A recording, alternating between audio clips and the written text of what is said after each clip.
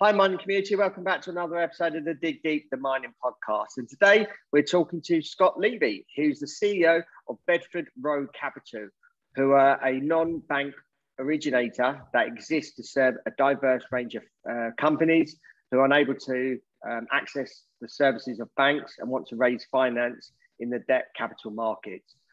Scott has a background in financial services, which includes asset-backed securities, securitization, debt capital markets, structuring, Islamic finance, and asset management.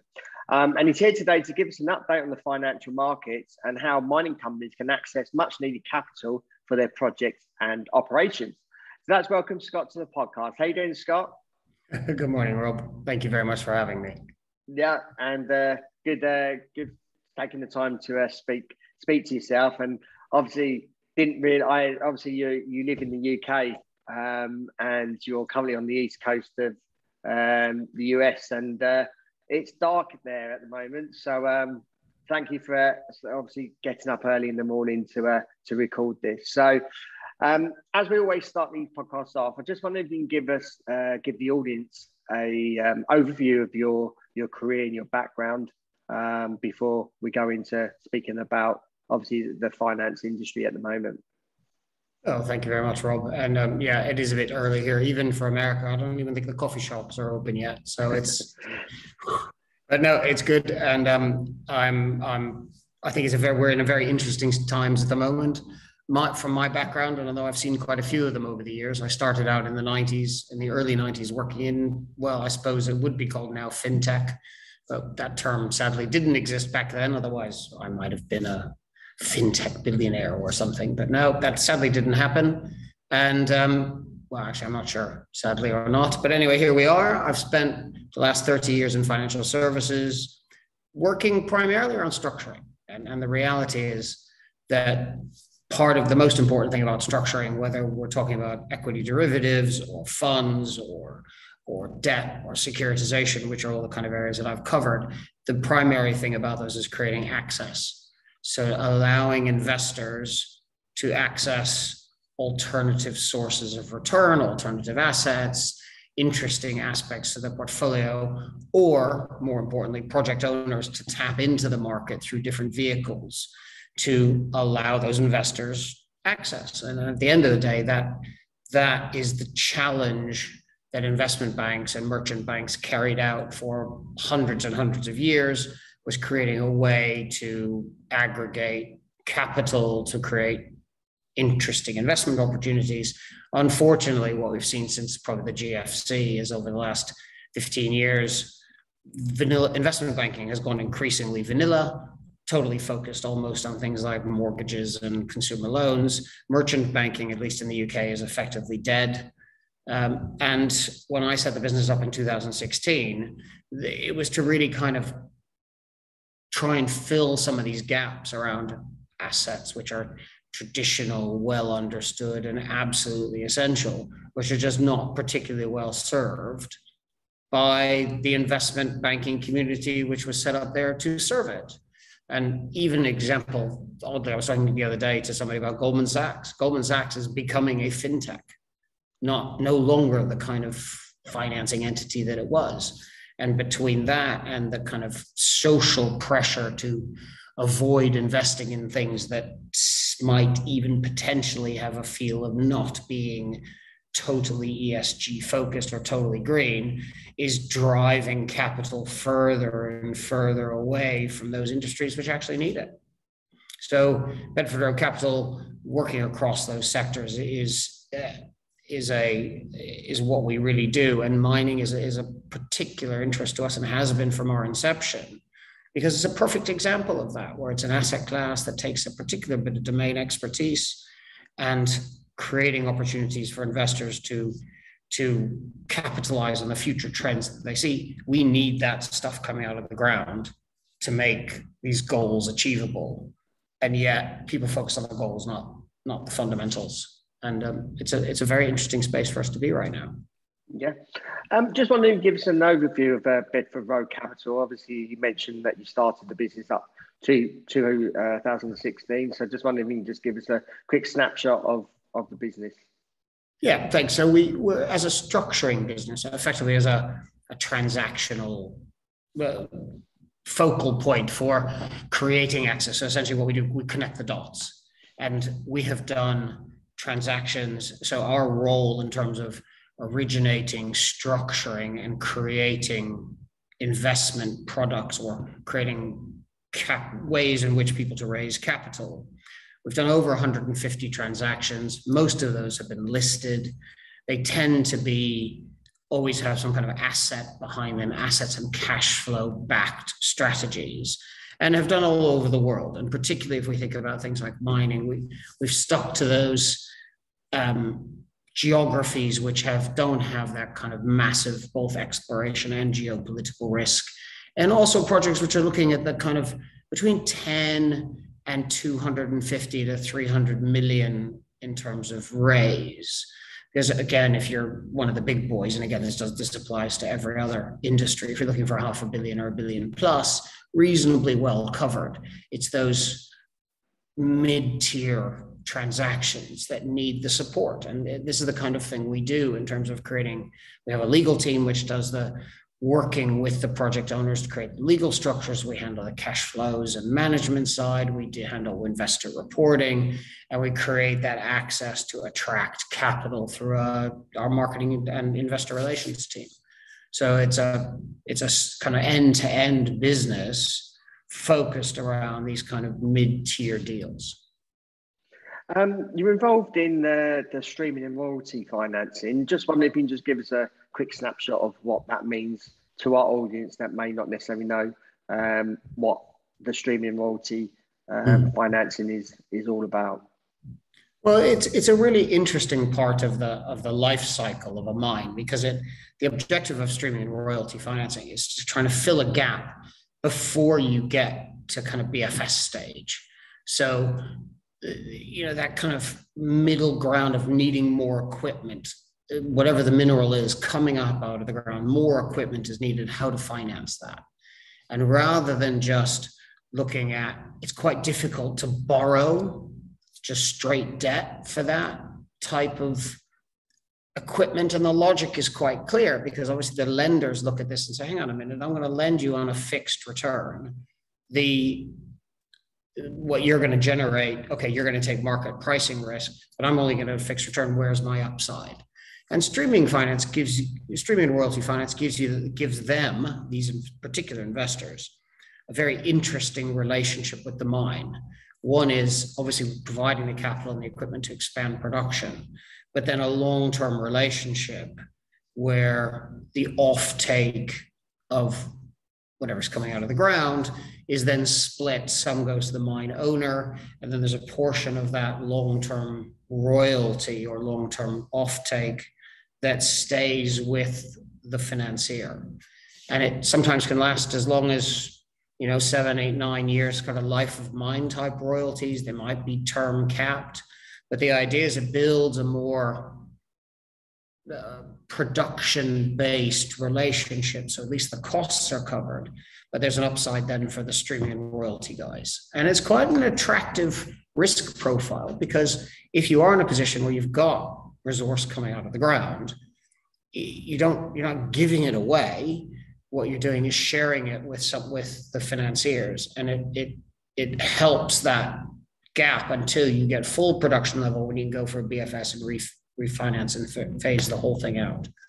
And it works, in some respects, it works almost in a crazy way, just like music royalties do. You get a band going, you get them started, you put them, give them a big break, and then you hang in there and watch them continue to be successful.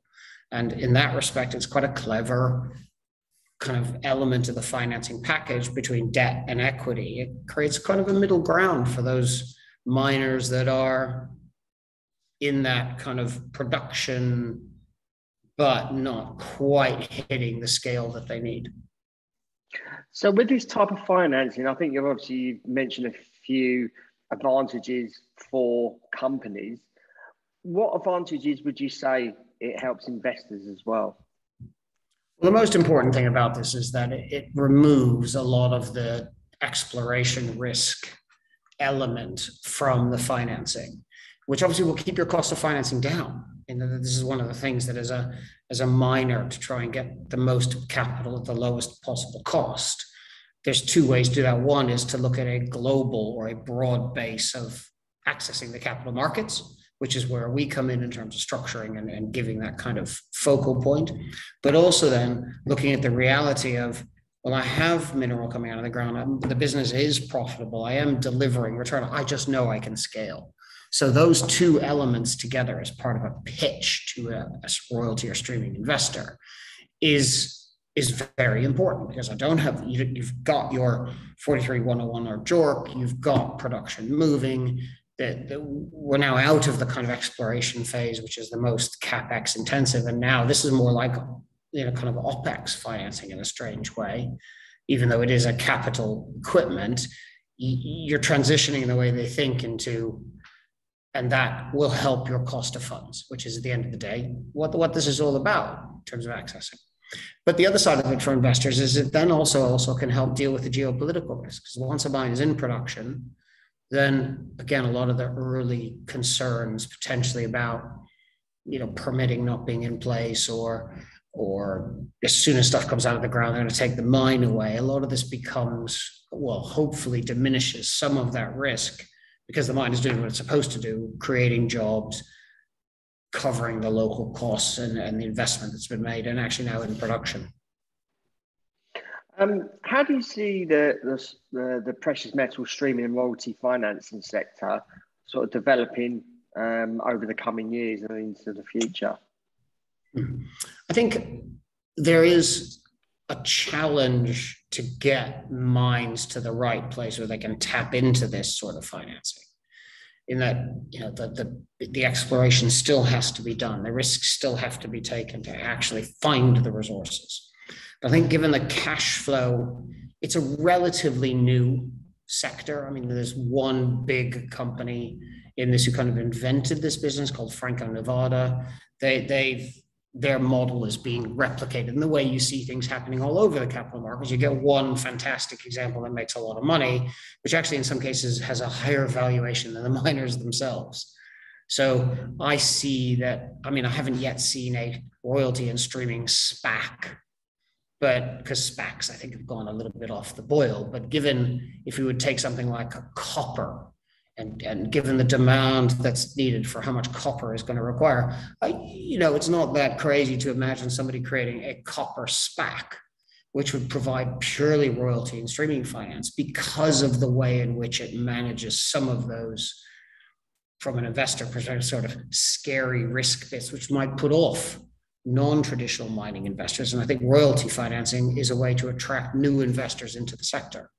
I think it's something that I would expect to see grow the more that people realize just how important it is to get the material out of the ground, get resources out of the ground to meet some of these targets for energy consumption or new energy production in the future. Given the current predictive volatility in the commodity markets or cycles, what role can this type of financing play for companies and investors? Well, it's from an investor perspective, it's a pretty good deal, because they're usually, the royalty and streaming contracts are based on a percentage of market price. So it isn't a fixed price relationship, or can't be a fixed price relationship given the way the volatility is looking. So that, from an investor perspective, creates almost a guaranteed margin, so to speak. They always know they're going to be buying at a deep discount to market price. The problem, of course, for the company's perspective is their costs are going up. So that will create pressure on the companies. But at the end of the day, it's also in everyone's interest to maintain levels of production. Because the one thing that a royalty and streaming relationship can't kind of survive is something going into care and maintenance, because it needs to be producing. So although there may be pressure on the company because of the costs rising, a good relationship with this kind of royalty and streaming financing should find a way to continue production, because that's what's in everybody's interest, as opposed to just, I'm sorry, I can't pay my loans, I'm just going to put the whole thing into default. That doesn't help anybody. With the growing focus on ESG for investors, can precious metal streaming and royalty financing offer a more sustainable opportunity to enter the mining sector? I think that it's very important because I think what it will do is properly packaged attract new investors. And that isn't a bad thing. I mean, the more investors that are in the market, again, the lower the cost because it becomes a more efficient market. So therefore you get more people participating, more people understand the market, which should bring the cost down. And that's going to be really important because it will be a way to ensure and expand production. So, the mines themselves will have to be sensitive to the ESG considerations of this broader pool of investors who quite often don't understand mining. So there's a two-part challenge here. One, get the idea of royalty and streaming out into the marketplace so that more people can understand the risk mitigation of this type of financing. But then on the miner side, they're going to have to be more savvy in reporting their alignment with sustainable development goals, how they treat their people, what they do about the environment around them. And those two pieces together can create a more sustainable financing model.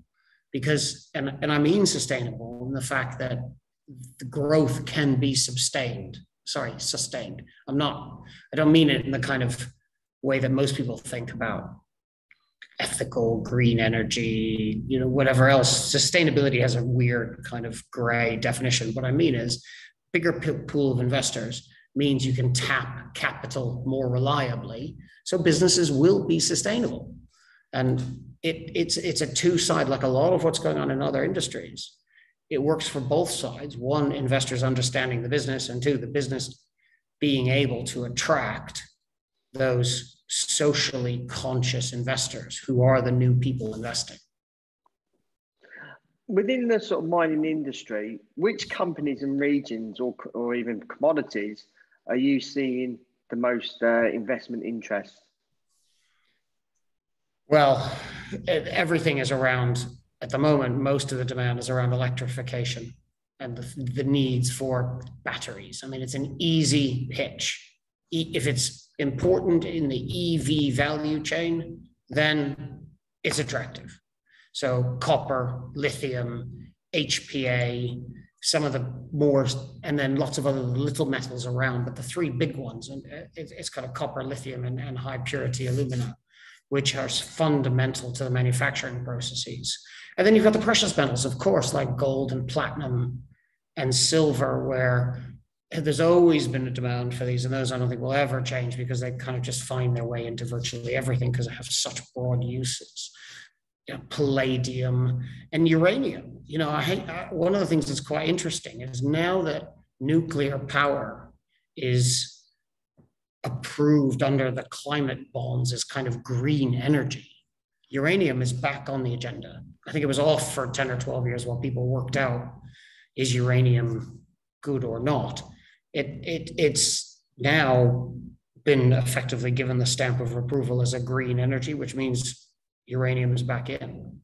So I haven't seen it yet because it's only recently been approved, but those kind of energy battery driven minerals are what everybody's talking about. And of course, copper is probably the biggest.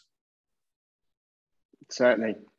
And as a conclusion, what's the outlook for Bedford Row Capital over the course of this year going into 2023? We've got it's very positive. I think driven by this increasing demand for capital because investment banks are departing the sector more and more. It becomes the market becomes more fragmented, which means the role for us in terms of linking investors, whether they're private or public investors, sovereign wealth funds, for example, or the kind of family offices of major participants historically in mining projects, trying to connect up and get the right kind of support to get transactions over the line. This is the role we play. So we've got, at the moment, one HPA transaction. We've got a streaming gold transaction. We're looking at a copper transaction. We have a lithium deal that we're talking to at the moment about. So for us, we see this as a growth area, not because, well, partly because the world demands it, and we have this role to play in this space. And it's both on the more traditional side of, let's say, exploration, pre-JORC 43101 to IPO a business, but more importantly on the streaming side, in recognizing just where that can fit into portfolios. So a little bit of education we will continue to do, talking to the market about why this kind of financing is attractive for their portfolios when they're looking for high yield, but also just in terms of the breadth of sectors. And we don't need to go very far beyond those main geographies to see a positive future. Scott, really appreciate your time. I know I was obviously getting up early in the morning there, but really appreciate your time in giving us an overview of obviously the royalty and streaming sector, and obviously giving us an overview of Bedford Row Capital. If our audience wants to reach out to you, if we've got any junior miners or even mid-tier miners looking to raise some extra funds, how can our audience go about contacting you? And are you across any social media platforms? Yeah, so we're quite active on LinkedIn. Our website, bedfordrowcapital.com. You can look me up on LinkedIn. We have Instagram, Twitter, but really LinkedIn is our main platform. Follow the company, follow myself, of course, and we will do what we can as we do to communicate the direction of travel, and particularly in this interesting area as to where the achievements and opportunities are. Yeah, we can include those in the show notes of company's podcast anyway. So that would be easy access for our listeners to reach out to you. Scott, like I said, really appreciate your time. Thank you, audience, for listening. Hope you now understand the royalty and streaming model. And if there's any, obviously, miners out there or mining companies looking for those extra funds, then maybe get in contact with Scott so we can maybe assist you. So appreciate you for listening. Please keep sharing this episode amongst others in the industry, and obviously people outside of the industry that may be looking to invest. So really appreciate your continued support. So until next time, happy mining.